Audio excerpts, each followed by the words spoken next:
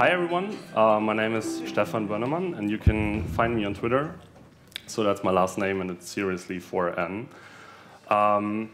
You might know me from a few projects I'm working on. So there's the first one, which is Concat. It's a conference we put on in March this year.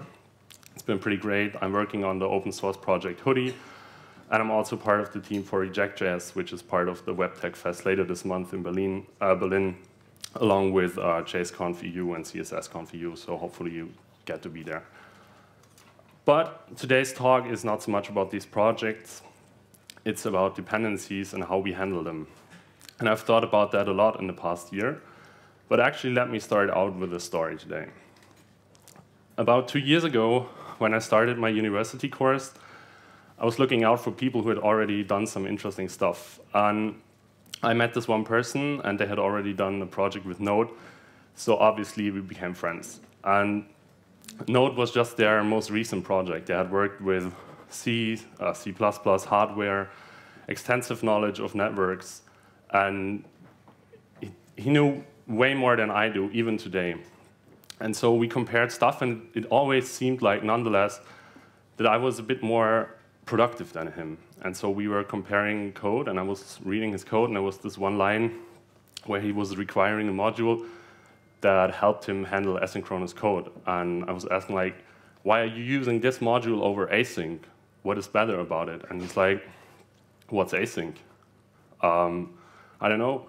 Wrapped callbacks, they annoyed me, and so I wrote this module myself, and then I handled asynchronous code. And I'm like, okay, you don't know async? That's the most dependent upon most downloaded module at the time, and it does exactly that.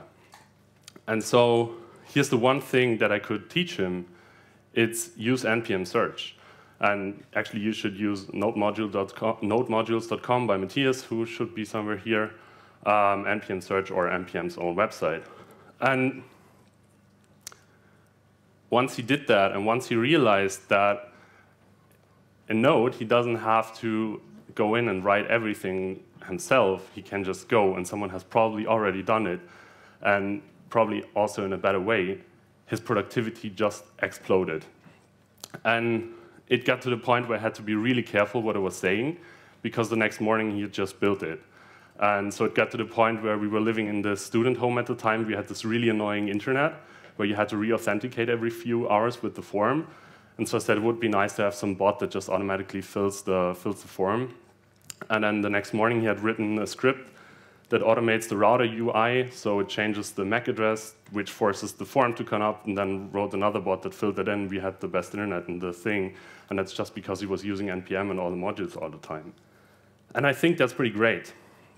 But there's another story, and I think it's even more important for me and for us as a welcoming community. As I said, it was the beginning of the university course, and obviously I was also meeting beginner programmers. And there was this one person that already done some websites with WordPress, custom themes, copy-pasting, trial and error, all that stuff. But he had already sold some stuff too. So he wanted to make real web application in advance. And then the university courses started, and they were teaching him real programming. And he was really frustrated because he couldn't apply anything to his dream of like building real web applications. And here's the one thing that I told him. Of course, it wasn't just as easy as use npm search because he didn't know npm. But I told him, look, for everything you want to do, there's already someone who has done it, and you can just use it. And all you have to do is you have to rearrange it in new ways and become creative. And so it made them a productive developer. Some people, especially universities, think that you can only teach things by teaching the fundamentals and the core principles. But I think that you can stop boring people and just give them tools they can handle, and so they get hooked and they can create. And once they create more, and over time they just want to explore on their own and they want to learn. So that's what he said to me. Like, if everything he had learned about technology would have been the stuff in university, he would just quit because he couldn't build new stuff. And with this, in 3 months, he had built a new application using Express, using the Twitter and the Facebook API, Foursquare API. Of course, he didn't understand OAuth or anything. but he could build stuff, and now he's on his way to be a really great Node.js developer. And in the Node.js world, and also everywhere where we can run JavaScript, we can build upon all these modules. There's an incredible amount of modules we have at hand. 180,000 is probably 1,000 more this morning. This is the biggest module registry that ever existed. And Richard Rogers said in his talk on Monday that at least 50% of Node's success comes from the module system. And I want to put this even higher because there's not only a module system that you can apply to your own applications, it's this ecosystem of existing modules that you can just use right away. And this is what NPM enables. They have a really great CLI tool, they have the registry, they host everything, they make it accessible, and they have a really amazing team of amazing humans working on it. And as they say themselves, they're removing the friction where everyone else is adding speed, and I couldn't be more thankful for that. And there is this. It's the community. And this is also what this community achieved. There are no exact numbers, but there are about 50,000 individual people who have already published modules. And this is just incredible. This is what inspired me, and this is what got me into this community, because everyone is working, and they're working in the open, and they're talking about stuff. And it's just incredible.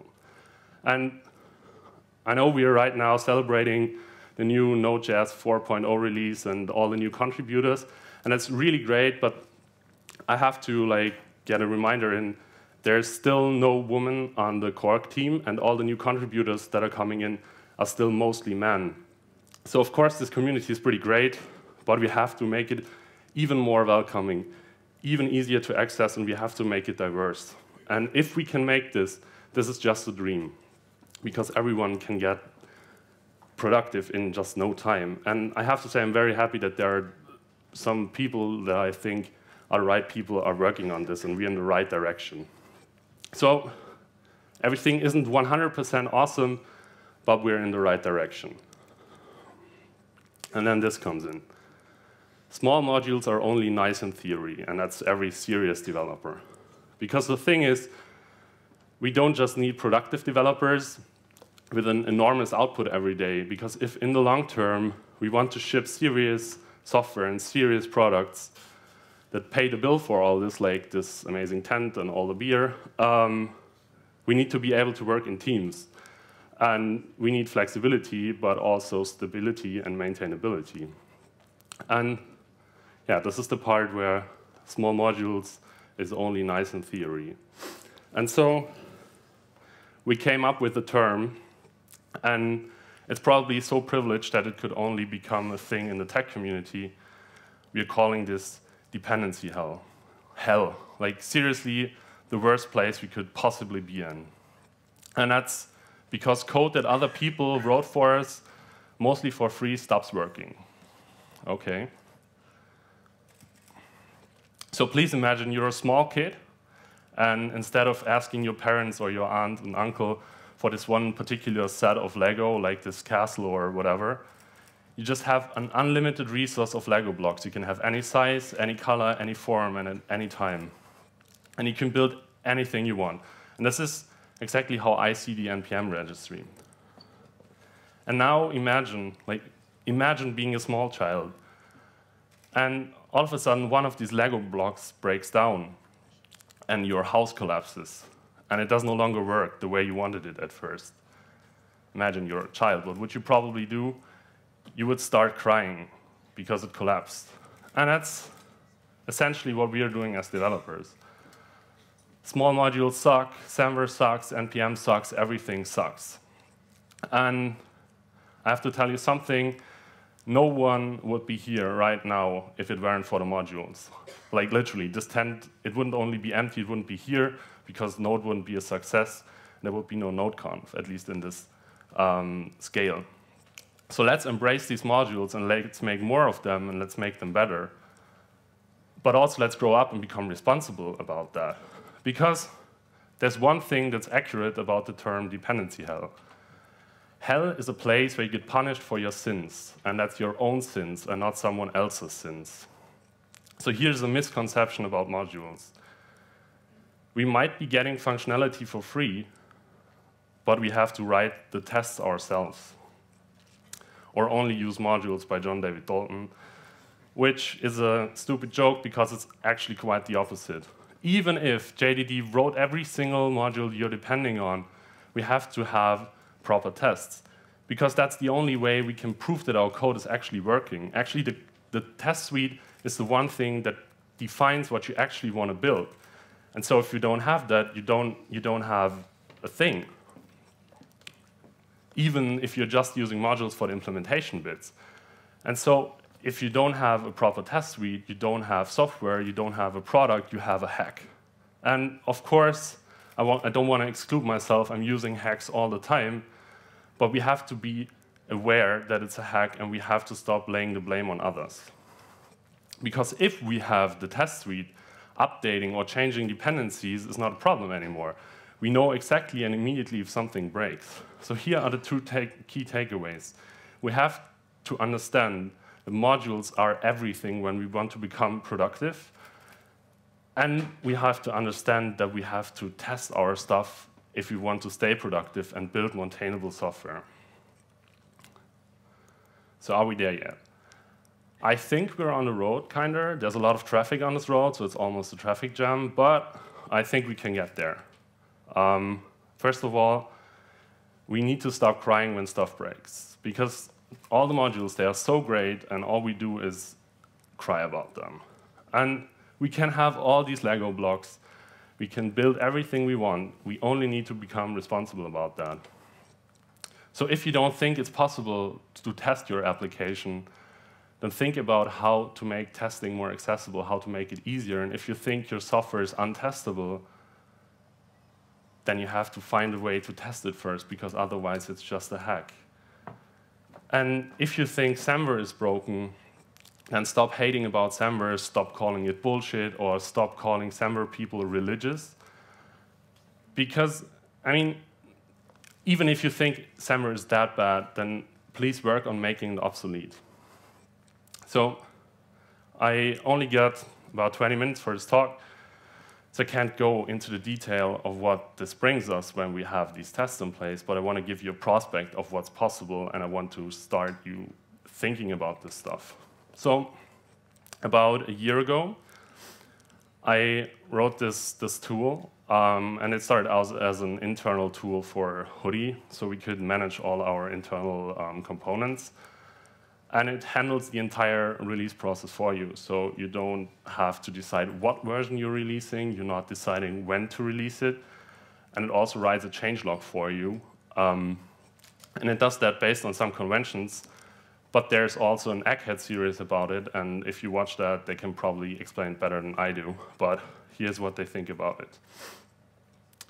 And the cool thing is that, I mean, it's worth it on its own that you have a fully automated release process, because it's the same thing over and over again, and we can make a lot of mistakes that way. But after that was in existence, it became clear that when the release of a new module, of a new version is automated, we can come up with heuristics around releases. So what we did is we thought about ways to detect breaking changes. So one approach was whenever we want to release something, we just go in and check out the test folder of the latest release we have done and try and run the old tests against the current version. And if that doesn't work any longer, it's probably a breaking change. And there's much more stuff in that area. So there's another NPM module called Don't Break, and you can just define a list of modules that are depending on your module, and when you want to release something, you just run their tests, and if they break, you probably broke something. So that's another way to detect breaking changes. And there's India, which is an interface diffing algorithm, and if you have the respective JS doc comments in your code, you can just see if the interface changed in a breaking way. But there's way more. You could, for example, stop releasing software automatically if you don't have enough code coverage. You could stop releasing software if there's a vulnerability in your dependency tree by querying the node security project. There's so much more. And just this week, Twitter released the Diffie project, which is running 2 instances of your code. One is the old code, the latest one at work, and your current code. And then it sends some requests, and then it compares the responses, and if there are some differences, it's probably spotted a regression. And there's another tool, and it's a bit in a different direction, because you have your module or your app, and your dependencies are outdated, as they always are, and you can just run this tool. And what it does, it updates all the dependencies, every single version in isolation, and then runs the tests again. So if it breaks, you know where it broke. And it's not like dependency hell, everything is broken. You can, using tests and these tools and new ideas, you can find exactly what's breaking. And again, just this week or last week, GitHub announced required status checks. So again, this is another tool to enforce these things, that you can't just have untested code on your master branch or something. You can build tools around that, and we can explore way more and stop stopping at this place where dependencies are hell. And so the thing is, we might be able to get here, but we have to slowly unfuck software and its culture. And then we should end up in paradise. Thank you.